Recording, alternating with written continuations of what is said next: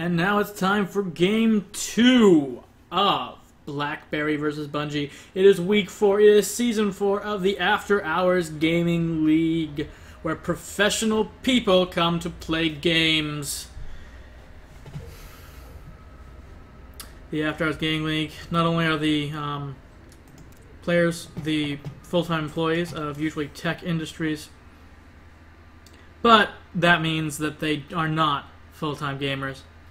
Just playing in weekends, after hours, as much or as little as they can, and since some of them have families, that means very little, but they enjoy themselves when they do play, and that's really what it's all about. This next match is Bungie. In Bungie vs. BlackBerry, we have 14 Bungie, Blue Protoss in the bottom right corner. It is double. I believe that he's one of those plays for fun style players, because, and that's a good thing, because in the other corner, top right, we have, playing for Team BlackBerry, the red Protoss Mob, another for fun player. And we're going to see a lovely mirror matchup where everything is mirrored. Look at those builds. Exactly the same. Alright, 3 seconds? No, 1 to 2 seconds advantage for double. I think we can give this game to Bungie already. But yeah, this is going to be a very mirror game, I feel. I mean, just look at those scouting paths. It's almost symmetrical. I mean, oh, that's why Mob was delayed. The more aggressive pylon placement. Look at the difference. Look at the difference. Okay, maybe it's not that big a difference. And here we have probe patrolling. Going to attack any probes who decide to move out of it. No? Oh, not even going near the mineral line. Just checking to see if there are any structures. And does the probe patrol even cause attacks? Nope. Just brushed right past it. It's a real shame, otherwise you could use the patrol to just attack any SCV who tries to build buildings. Looks like someone got in the way. Oh! Gas steal. There we go. Mob trying to get the leg up in these one-base all-ins that I love seeing out of Protoss. If you can't have any gas, one-base all-ins are much harder. There's that gas steal. No, that's just Mob getting double gas. His opponent can't go double gas, so clearly Mob will win. Personally, I'm a big fan of, if they steal both your gas, you just do a 2 or 3 gate zealot all in. And they're gonna go, ah, darn, I delayed my cyber core for gas steals. But no, this is not gonna be an all in. We're just seeing one zealot. He's going to clear that geyser, and then everything will proceed as normal. Already, it's almost like a geyser was stolen. There's an assimilator, no probes. We'll see what Mob's doing, but right now still very, very mirror. Ooh. And there's the other part of the mirror matchup, the 5 health probes retreating, licking their wounds after being a little too aggressive in the early game shenanigans. Gateways going up for both players. You know, I'm not sure we need to go back to Mob space. We can just watch double and assume the same thing's happening on the other side of the map. And the grass is always greener on this side of the map. One of the things I love about Yeonsu, such a visually distinct map. Just look at that mini-map there. It's not like it's asymmetrical, of course. It's exactly the same when you cut it in a diagonal line. That doesn't mean it has to look the same. It can still feel like it's the Prince of Spring versus the Goddess of Winter, or whatever particular pagan beliefs you wish to endorse. Those are our pagan beliefs. And there's, again, the probes fighting it out in the center of the map. Gas steal finally going down after he's got 3 gates and warp gate research. That's exactly the same as over here. Never mind.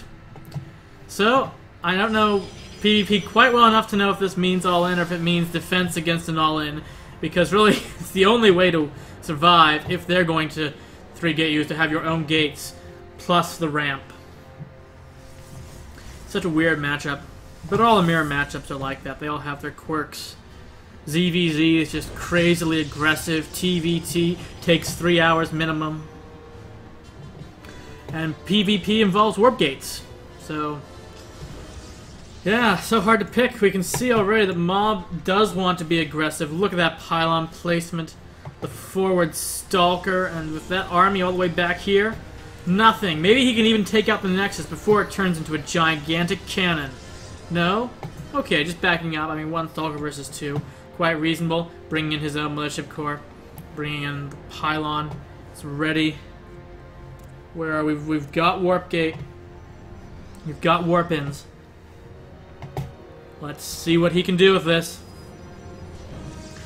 And yeah, Zealots mixing in for double. Not really sure how that works with Great Micro. Really, the bigger Stalker count is going to mean victory here for Mob. But this is not the Great Micro League. This is the After Hours Gaming League. Anything can happen. Literally anything. He can walk right up here, snipe the probe and fall back. No.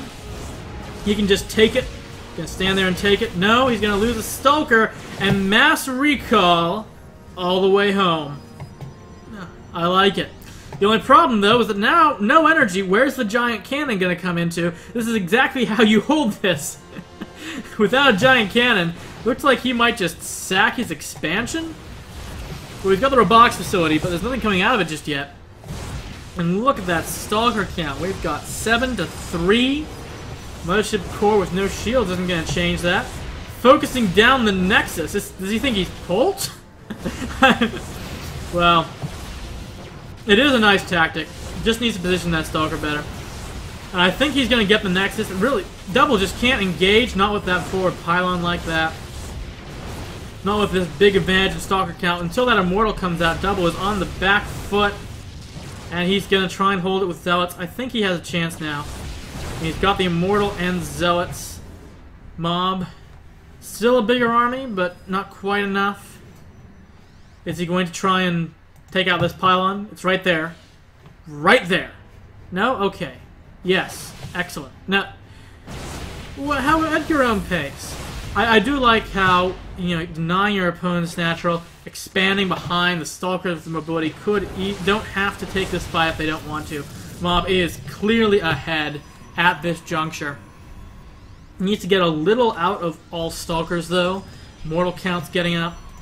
Double can hold his lane here, I feel. But Mob just needs to sit back, enjoy his economic advantage, which even has translated to probes by now. With that natural denied, you know, this game should be Mob's. But it's never over till it's over. And Double's going for it. I don't know, I think he can take this. Ooh, snipes the Mothership Core, very good. Stalkers will now have to run back using their superior speed. There's another Mothership Core down. But he's not going to engage. I don't think he can make it, not with the 2 Immortals there. And just, you know, running back and having his defending Photon Cannon. Well, there are a lot of things that can protect against. 3 Immortals, though. Now's the time to definitely get those Sentries. Maybe even some Zealots. I build Zealots, but that's because I don't play Protoss. Because I really want Zerglings whenever I see Immortals, and Zealots are like really fat Zerglings that are slow and waddle. Good scout there with by Double. He's got the pylon. Probably saw it when he took that watchtower earlier, actually, but very nice cleaning that up.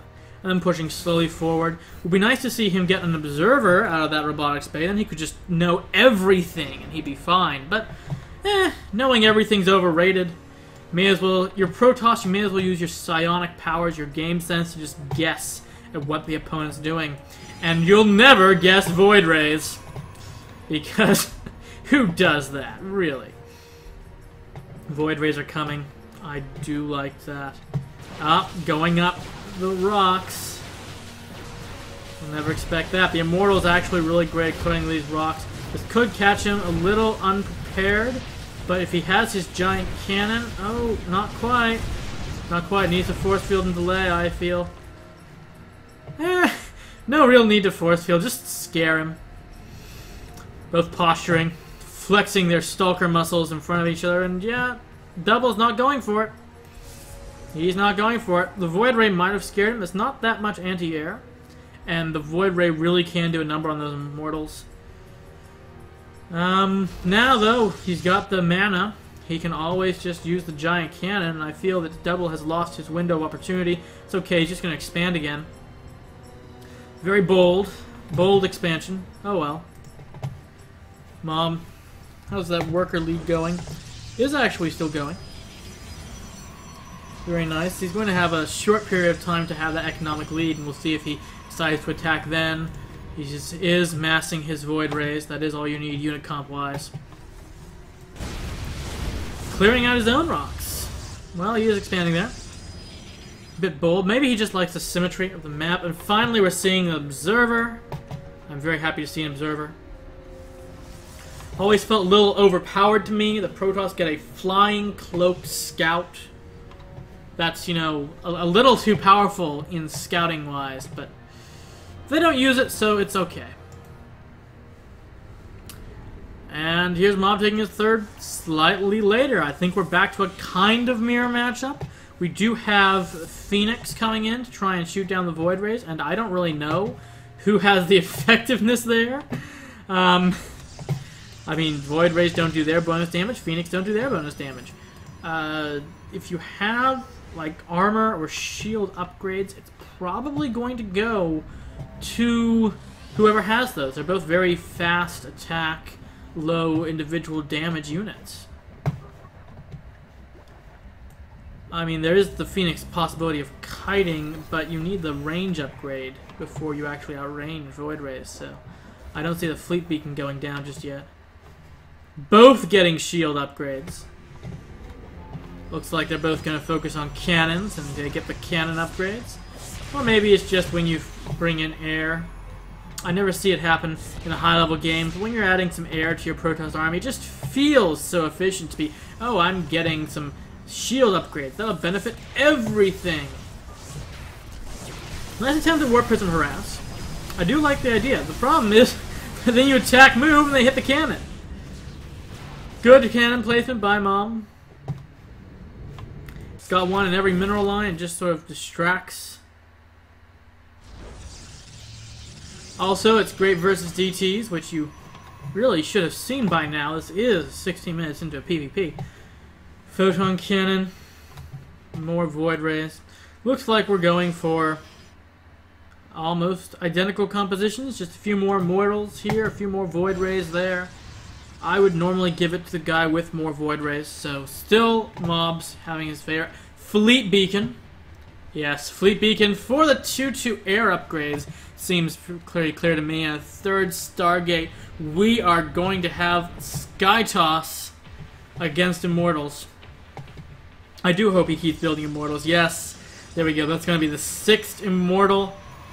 I mean, by this point, you may as well go to Colossus because the armies are big enough that splash damage is more important. But, you know, the Stalkers on the ground are the only thing that can threaten his Void Rays. So there you go. You win the ground battle with Immortals, Void Rays are the rest.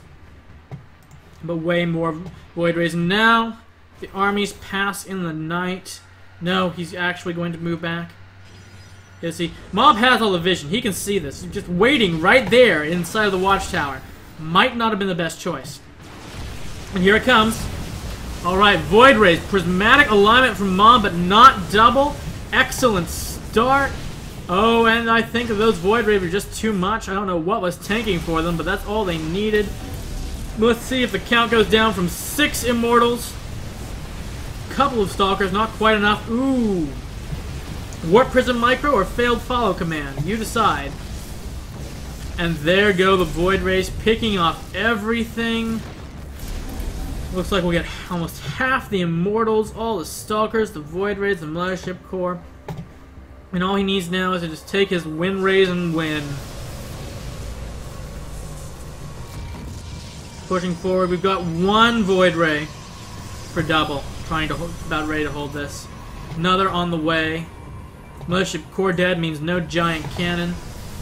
But looks like they're just going to move out and take out the third. The third, this must be his mining third. It's where he's got his 35 workers. Double finally caught up on probe count, but doesn't have any bases to put them at. Ooh, wrong time of transfer.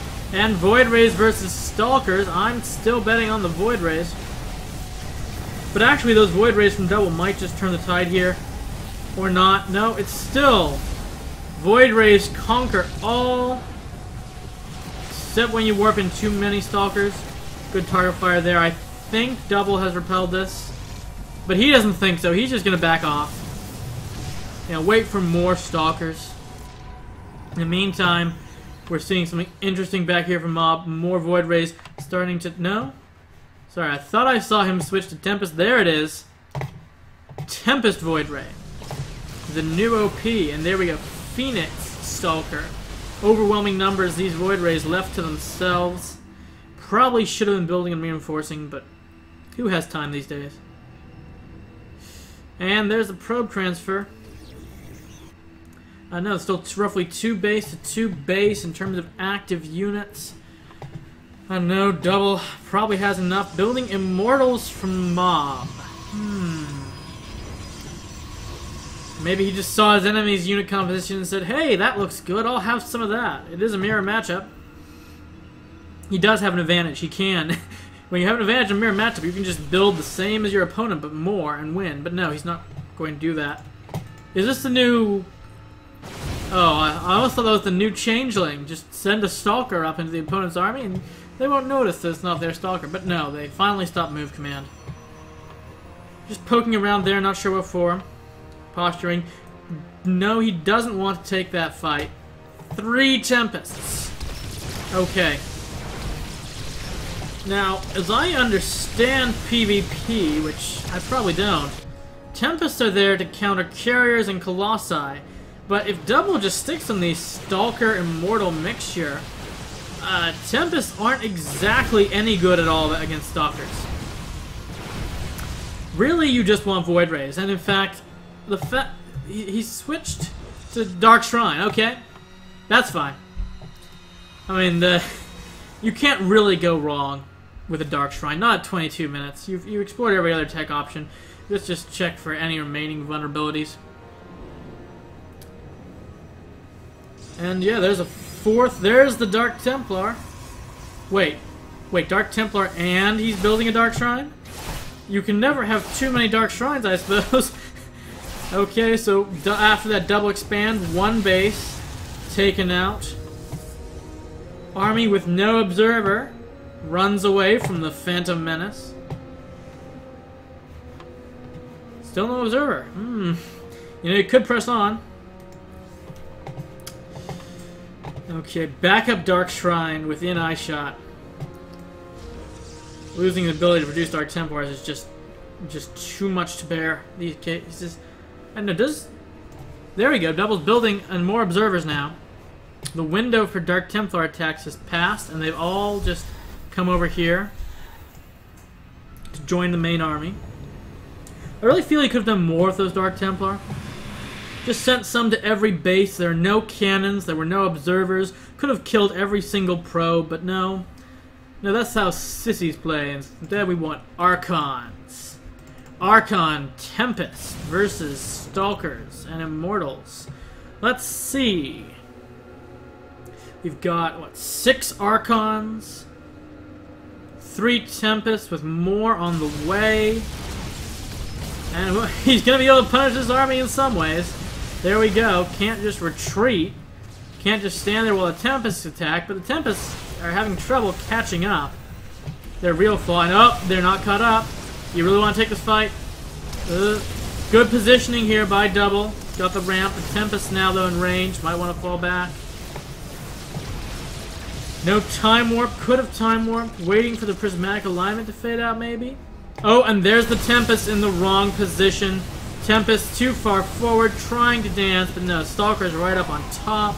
So many Stalkers. Archon stuck in the back lines, and there's a big win for Double. I mean, screw the compositions, that was just a good engagement by Double there. Baited his opponent into bad position. Now he's taking out all of these Tempests that just cannot compete with Stalkers, and what does Mob have back home? It's gonna be more Tempests. Okay. And some Stalkers. He's got some misrallied units here that he could also pull in. I really feel that his only mistake this entire game was stopping to build Void Rays. If you continue to build Void Rays, you're safe. But Tempests just not working out. His opponent stuck to that composition of the mass stalkers, and you know that seems to have worked. Definitely working against Tempest. Probably wouldn't have worked against Void Rays in large numbers. Could have just kept building Dark Templar. Now that he has the Observer, of course, that's not going to work so well. There we go. Dark Templar not quite working, but those Observers were quite late from double. Ooh, forward blink, catching those Tempests. And yeah, might have anticipated a tech switch. From starting with Immortals, it's very easy to tech switch into Colossi as in PvP, but no, just keep building it. And if they stop building Void Rays, you win. So, that ties us up 1 game each, leading it to a fresh-ish slate for the next Game 3 of BlackBerry versus Bungie.